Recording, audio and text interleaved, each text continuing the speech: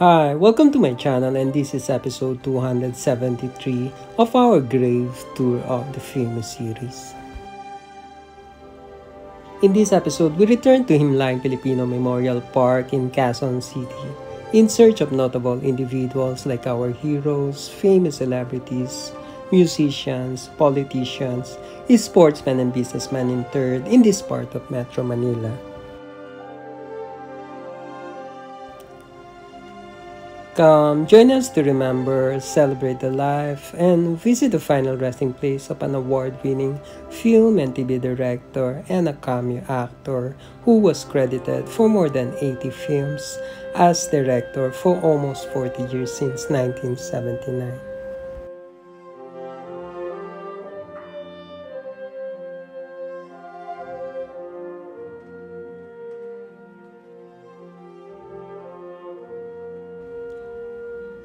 Located at the southern side of the cemetery, we found the Delos Reyes Mausoleum, which is the final resting place of film and TV director Maryo Delos Reyes.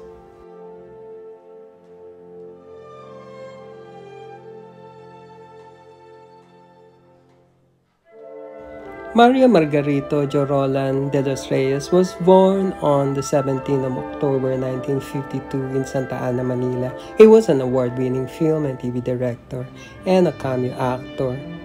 Direct Maryo was credited for more than 80 films and TV programs as director from 1979 to 2018.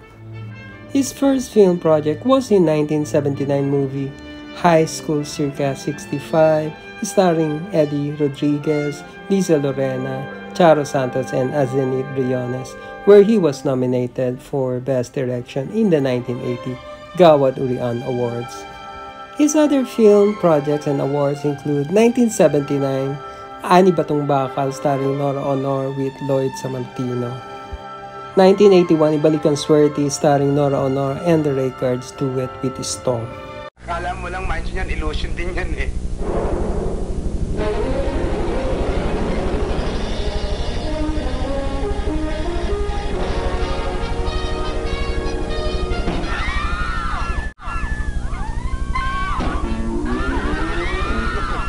Sabi ko na nga ba kailangan pa ng konting practice eh.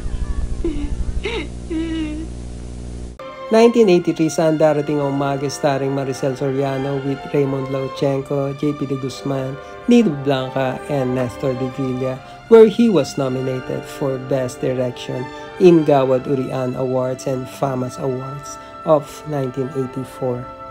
Sasama ako makikipaglamay kina Feli. Alam mo ba, 6 months old pa lang yung bata pero parang the father intrigues me.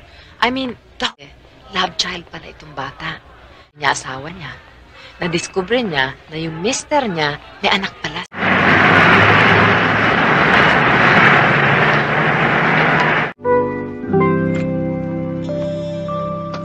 Pagawa ng bahay natin, sundan niyo ako agad ng mami, ha?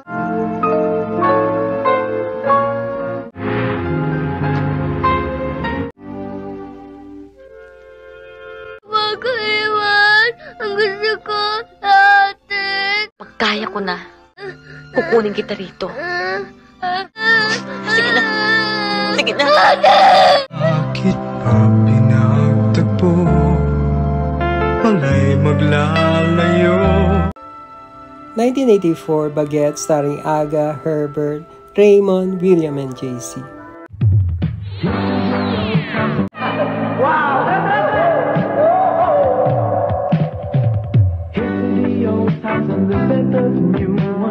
Here's the walk off of reality.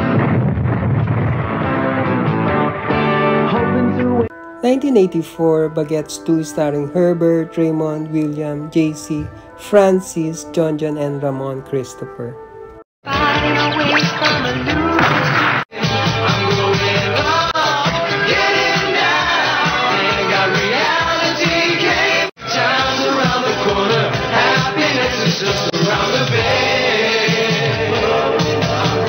In 1987, Tagos ng Dugo starring Vilma Santos with Michael De Mesa, Tony Santos Sr. and Caridad Sanchez, where he was nominated for Best Direction in the 1988 FAMAS Awards. 1988, Kapag Napagod ang Puso, starring Snooki Serna and Christopher De Leon with Gloria Romero, where he was nominated for Best Direction in the 1989 Gawad Urian Awards. 1990, My Other Women, starring Alice Dixon and Christopher De Leon with Gloria Romero, Eddie Garcia, Lani Mercado, and Armida Siglion Reyna, where he was nominated for Best Direction in Gawad Urian Awards and FAMAS Awards of 1991.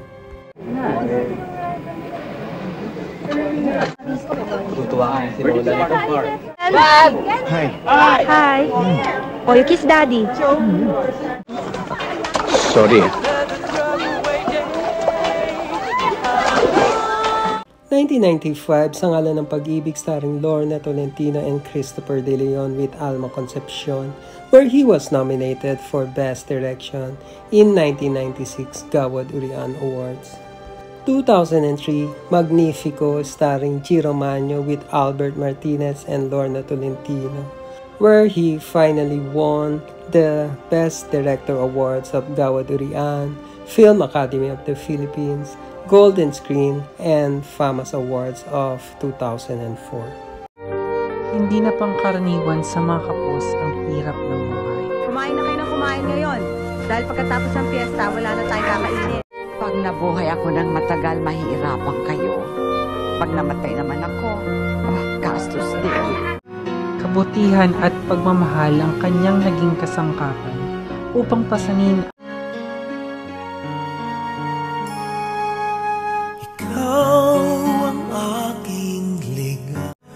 Anghel sa oras ng ikaw ang sumusong, taglay ang asang naglaho. 2007, A Love Story starring Maricel Soriano, Angelica Panganiban, and Aga Mulak, where he won the Best Director Awards in 2008, FAMAS and Film Academy of the Philippines Awards. Star Cinema proudly brings an extraordinary story about how love is not always what it seems to be. Mahal kita. Akala ko sapat na yun para makalimutan mo kung tama to o mali. Hindi. Sobra. Kahit alam ko, hindi na tama. Maricel Soriano, Angelica Panganiban, and Aga Mulak. A Love Story, a film by Maryo Delos Reyes. 2016, The Unmarried Wife, starring Angelica Panganiban with Ding Dong Dantes and Paolo Avellino, where he was nominated for Best Direction in the 2017 FAMAS Awards. And honor you all the days of my life. On?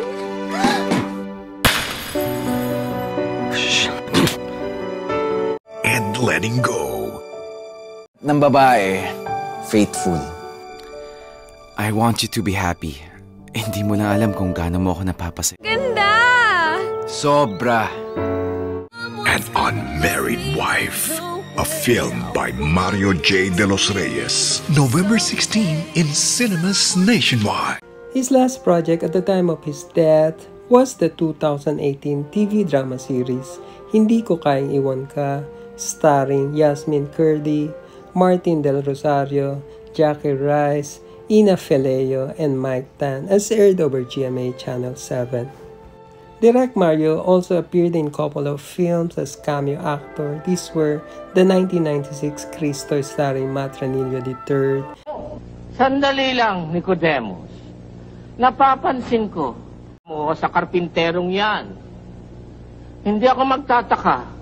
Bukas makalawa, ikaw na ang magiging tagapagtanggol ng tao.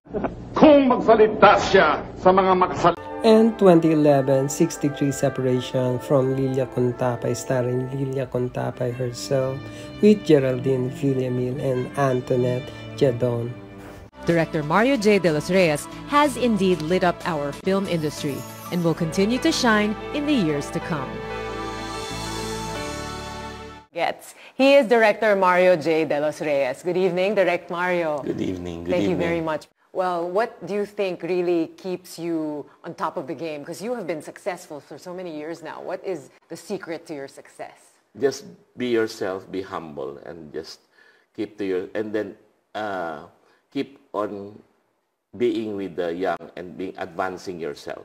You cannot be, how do you call it? To always learn. To always learn and keep on being abreast with what is present, because you can never stay behind, you know. Yeah. And then you have to be updated all the time. You should know, like, this thing is hitting because of that. Yes. You keep on watching, even the corniest films, maybe, you know, to see why it clicks. That's right. Or why why the lingo has become this way. Right. You know? Yeah. Well, thank you very much, Direk Maryo. Thank you so much. You are such an inspiration. Thank you for sharing your life with us Thank you so here much. Thank on you News so Cafe. Now, Direk Maryo died on the 27th January 2018 because of heart attack while in Dipolog City. He was 65.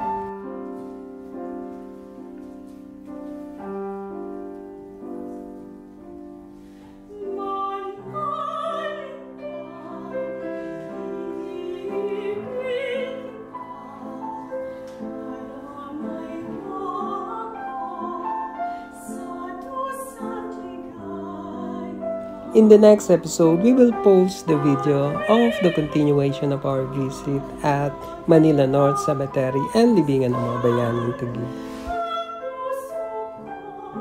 Later in this channel, we will also post more Gravetour videos, including Manila Memorial Park and Loyola Memorial Park in Parañaque. Thanks for watching. Please do subscribe if you like my channel. See you in our next Gravetour of the famous episodes.